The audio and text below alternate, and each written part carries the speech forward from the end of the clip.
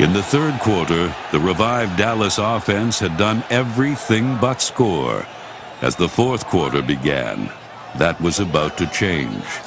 The play was a green left formation, a fire pass, pitch 48 T-pull, halfback pass, and I can remember it was the first play of the fourth quarter. The Cowboys have it at midfield, facing 2nd and 5. Meredith on a pitch out to Reeves. But this one's going to be a halfback option. Rentzel all by himself takes it in for the touchdown, a 50-yard strike as the Packers were caught napping.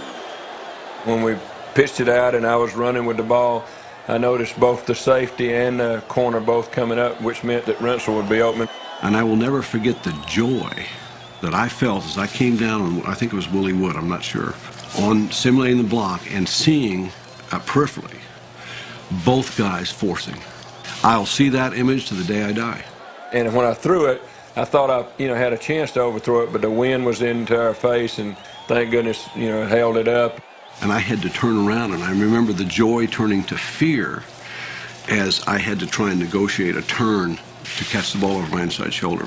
It was been a difficult play, and I don't think the Packers expected it either, for sure, that we would throw a pass like that. And it did. It was a big play. It really put us in a really good position to win the game. Villanueva's extra point try is good, and with only 8 seconds gone in the final period, the Cowboys have their first lead of the day.